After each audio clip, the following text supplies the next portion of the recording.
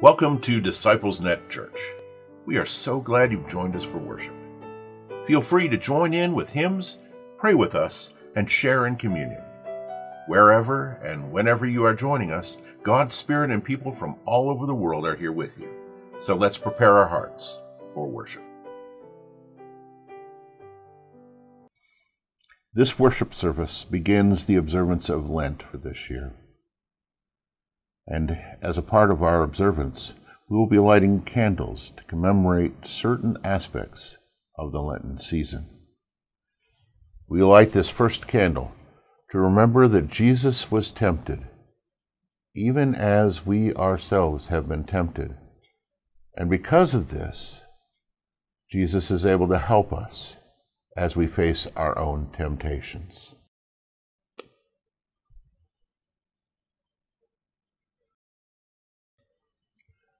We welcome the Spirit of Jesus into this worship.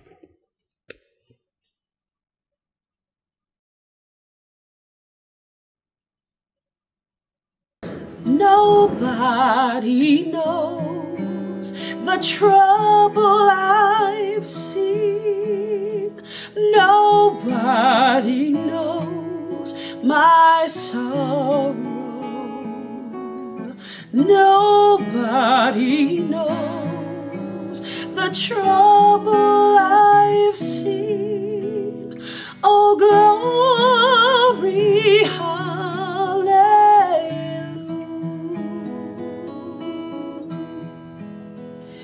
Sometimes I'm up, sometimes I'm down. Oh, yes, Lord.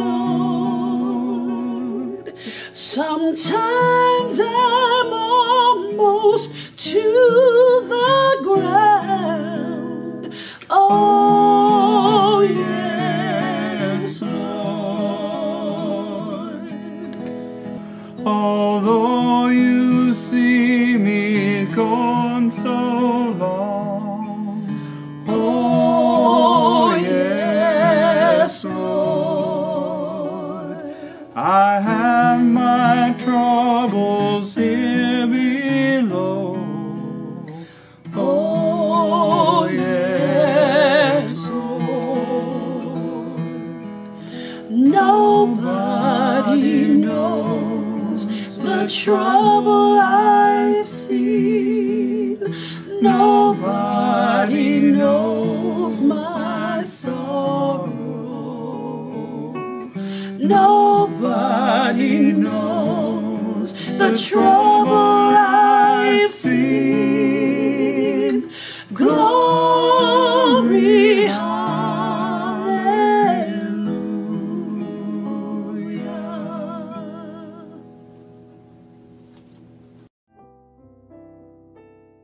Will you pray with me, please?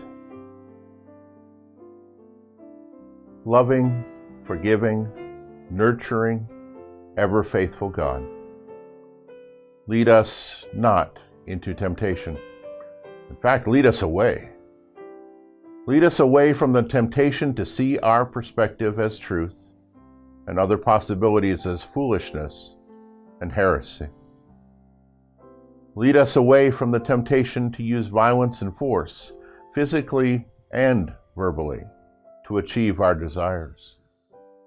For all those who are suffering from others imposing their will on them, victims of domestic violence, victims of oppressive systems, victims of wars.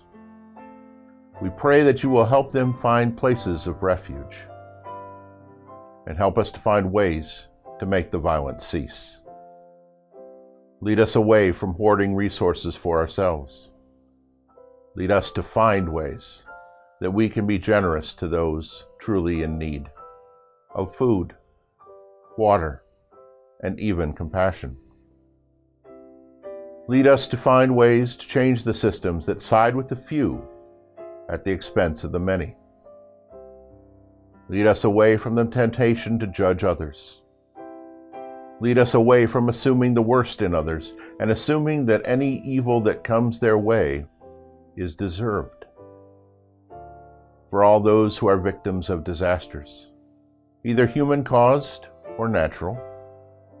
We pray that you will comfort those who mourn, bring healing to those who are sick or hurt, and lead us in ways that we can assist you in your healing, comfort, and restoration.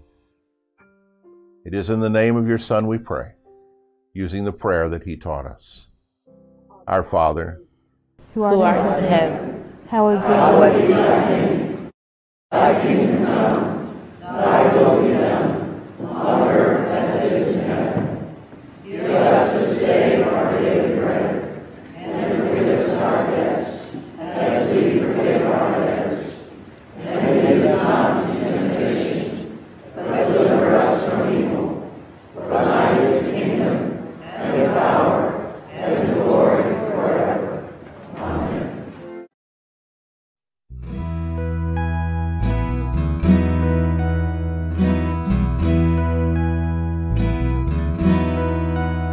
Out on the perilous deep, where dangers silently creep, and storms so violently sweep, you're drifting too far from the shore. You're drifting too far from the shore. You're drifting too far from the shore. Come to Jesus today, let him show you the way. You're drifting too far from the shore. Why meet a terrible fate when joys abundantly wait? Turn back before it's too late. You're drifting too far from the shore.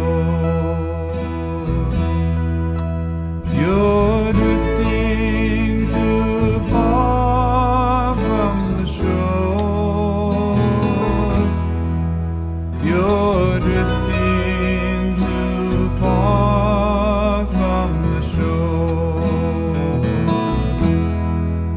Come to Jesus today, let him show you the way. You're drifting too far from the shore. Come to Jesus today, let him show you the way.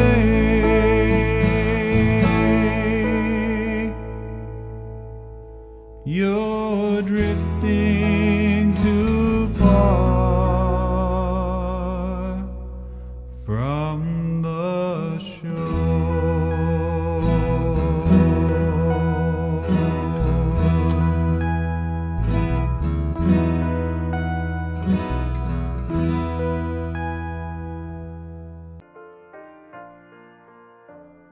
Reading from the Gospel of Luke, chapter 4, verses 1 through 13. The temptation of Jesus. Jesus, full of the Holy Spirit, returned from the Jordan and was led by the Spirit in the wilderness, where for 40 days he was tempted by the devil. He ate nothing at all during those days, and when they were over, he was famished. The devil said to him, "If you are the Son of God, command this stone to become a loaf of bread." Jesus answered him, "It is written, 'One does not live by bread alone.'" Then the devil led him up and showed him in an instant all the kingdoms of the world. And the devil said to him, "To you I will give their glory and all this authority, for it has been given over to me, and I give it to anyone I please. If you then will worship me, it will all be yours." Jesus answered him, "It is written, 'Worship the Lord your God and serve only him.'" Then the devil took him to Jerusalem and placed him on the pinnacle of the temple, saying to him, "If you are the Son of God, throw yourself down from here, for it is written, 'He will command his angels concerning you to protect you, and on their hands they will bear you up, so that you will not dash your foot against a stone.'" Jesus answered him, "It is said, 'Do not put the Lord your God to the test.'" When the devil had finished every test, he departed from him until an opportune time. God's plan made an excellent beginning. Man ruined his chances by sinning. We trust that the story will end in God's glory, but at present the other side's winning.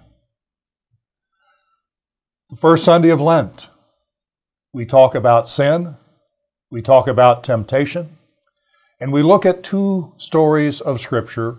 One, Adam and Eve being tempted and falling to sin in the Garden of Eden.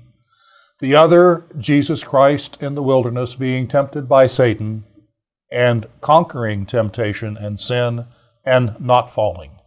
Each of these stories is important to us, not only in the history of our faith, but in our daily life. Temptation and sin.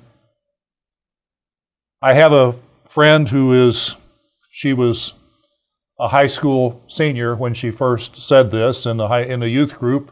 She said, "You can blame anything on your parents until you're about 25 years old." Well, actually, this young lady turns 25 this year, and I have lost track of her. I may need to look her up and see if she still feels the same way.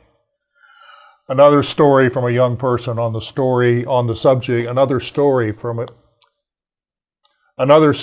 a young person on the subject of sin and temptation. We have friends whose 10-year-old son once got a note from the teacher saying that he does not take responsibility for his actions. Well, his parents decided this was an opportunity to help him learn and to talk this through. And as they began the conversation, his response was, "It's not my fault if I don't take responsibility for my actions." Temptation is attractive. In the Garden of Eden, the tree of knowledge was attractive. It has to be attractive or it wouldn't be temptation. How many pieces of fruit do you think the serpent could have sold to Eve that day if he had said to her, "Come and eat this fruit and it'll make you like the devil"? No, he said to her, "It'll make you like a god. You will be like God." Temptation is related to good things. The satisfaction of hunger or thirst. These are wonderful things. The enjoyment of simple comfort, maybe even wealth. These are good things. The enjoyment of the physical expression of love between two people who love each other. Sex. This is a wonderful and good thing. Good things almost always can somehow be exaggerated. They can be corrupted. They can be distorted, sometimes even to the point of hurting or exploiting other people. And that is temptation to sin. The story in the Garden of Eden, it really has nothing to do whatsoever with fruit. The story in the Garden of Eden is about temptation to be like God. Adam and Eve were tempted to be more than God created them to be. They wanted to be more than human beings. And thus they became less than human. We are not beasts. We are not robots. We are not gods. God created us to be human. And real temptation, almost always, is a temptation to be other than God created us to be. And I think the story of temptation in the Garden of Eden is exactly that for us. It is still real for us today. That is what makes that story something other than long ago and far away. It is real for us even today. The temptation to be something other than what God created us to be. The story of Jesus in the wilderness facing temptation from Satan, it's very much the same. Jesus, practically still wet from the baptism, is moved by the Spirit to go into the wilderness, and he is tempted by the devil. Now, I remember when I was a child reading this story and thinking, these temptations really seem kind of silly to me. I mean, I could not imagine ever being tempted to jump off a tall building so that the angels of God would lift me up. That's not a temptation for me. But it was a real temptation for Jesus. It was a temptation for him to do all kinds of magical acts in order to prove to people that he was the Messiah and people would believe. Temptation to turn stones into bread? Nah. On the other hand, if I really were presented with an opportunity to feed the starving people of the world, I'm not sure what kinds of shortcuts and what kinds of moral and ethical principles I would be willing to violate in order to do something that wonderful. That might be a real temptation. The temptation to worship the devil, I've never been tempted to do that. But we also understand that that temptation really is a temptation to take political power. The devil says, Satan says to Jesus, all these kingdoms belong to me, and you can have them if you will simply bow down and worship me. I would think that someone in Jesus' position might have considered it a genuine temptation to take charge, to take control, to take political power. And yet, he did not. The temptations were really about being something other than God created him to be. This is a story about what kind of Messiah, what kind of Savior Jesus will be. And it is his very identity which is at the core of the conversation with Satan. If you are the Son of God, Satan says, then do these things. The temptations basically are to take the shortcut, to take the easier path, maybe the more practical path, maybe even the more effective path in the short run. But in each case, the temptation is really the same. It's the temptation to take a shortcut. It's a temptation to bypass the way of suffering love, to bypass the cross. And we are now back full circle. That temptation to bypass the cross, that temptation to take a shortcut beyond the way of suffering love, that is the temptation to violate Jesus' own true integrity, to deny and betray his nature, to deny and betray who God created him to be. All temptations to be more than human or to be less than human, all temptation to be other than God created us to be, the temptation to violate our own nature, this is where you and I can identify and understand that Adam and Eve's story is in fact our story. That Jesus in the wilderness, his story is our story too. The story of Jesus in the wilderness, first of all, we learn from that in verse 13, a verse that almost no one lifts up. After Jesus has defeated the devil, it says that he departed from him until an opportune time.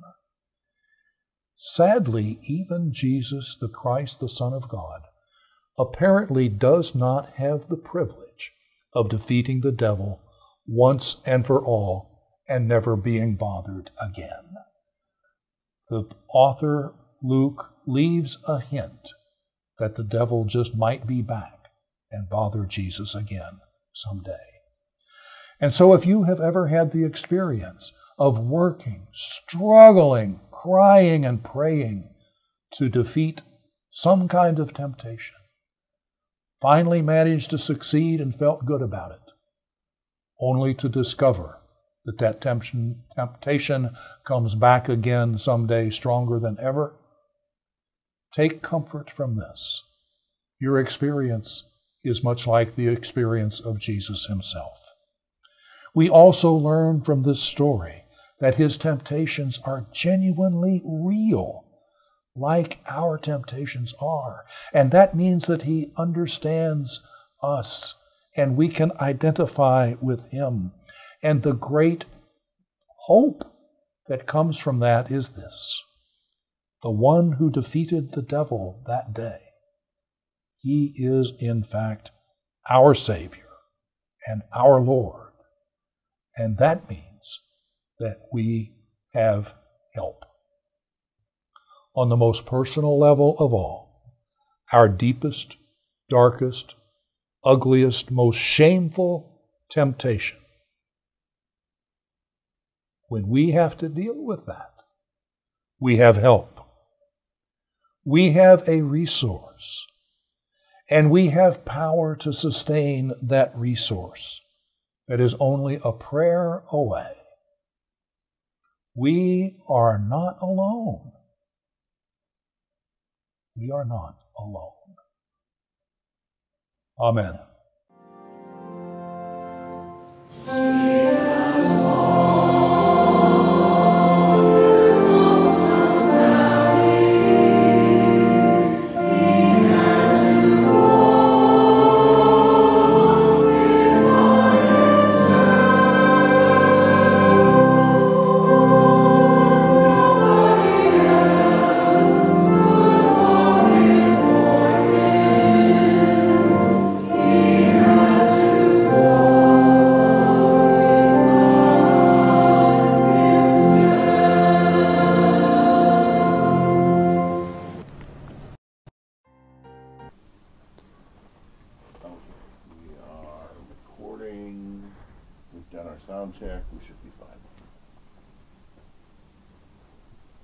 Give me a moment to think here.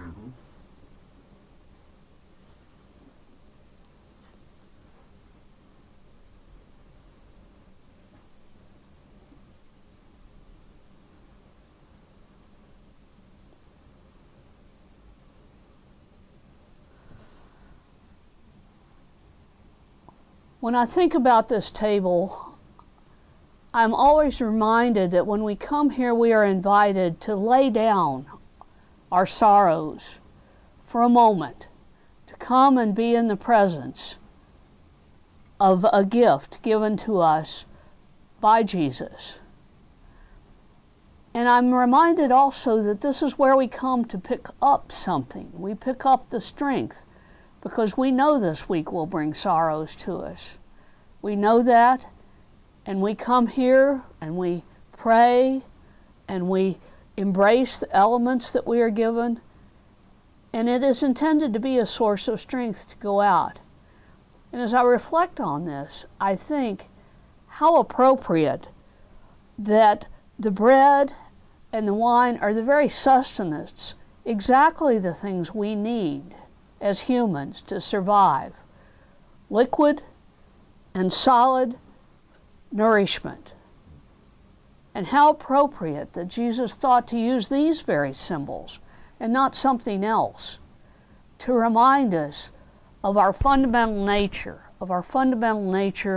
needing that strength. And it's not only physical strength but it's spiritual strength. So here at this table, it all comes together in one place. And the other piece is that we need connection. And this is not meant to be a table to be enjoyed alone all the time. This is a place we come, and we know when we come here, we receive that connection with all who come to a table everywhere. And so we're reminded of many things, our physical needs, and the strength that we're given here to go on, our spiritual needs, to be one in our thoughts, and one more, the need to be human among humans. And so wherever you are, alone or together, when you come to this table, you come with us and with all who will come to this table everywhere. So now come and let us worship together as one people everywhere. Let us pray. Holy God, we thank you so much for these symbols, the bread and the cup that we will take and nourish ourselves physically and spiritually and communally. So bless them now, that we may be receiving your grace for the week to come. We give you thanks for your eternal love and the gift of your Son Jesus, who provided this feast. Amen. On the night he was betrayed, Jesus took bread, and when he'd taken it, he broke it, and he gave it to those with him, and said, "Take and eat. This is my body given for you." And he also took a cup, and he offered it to them and said, "This cup is the new covenant in my blood, the promise I give you. Drink it, all of you." So all is in readiness for all of us children. Come and partake.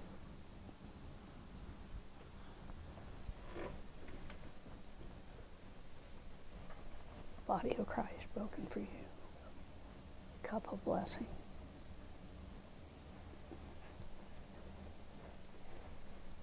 The body of Christ broken for you. The cup of blessing. The body of Christ broken for you, and the cup of blessing. Thanks be to God.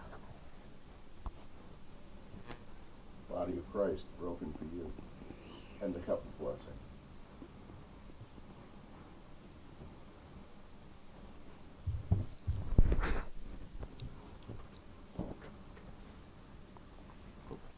Set it over. Have to be careful with that liner there to get it in just the right place.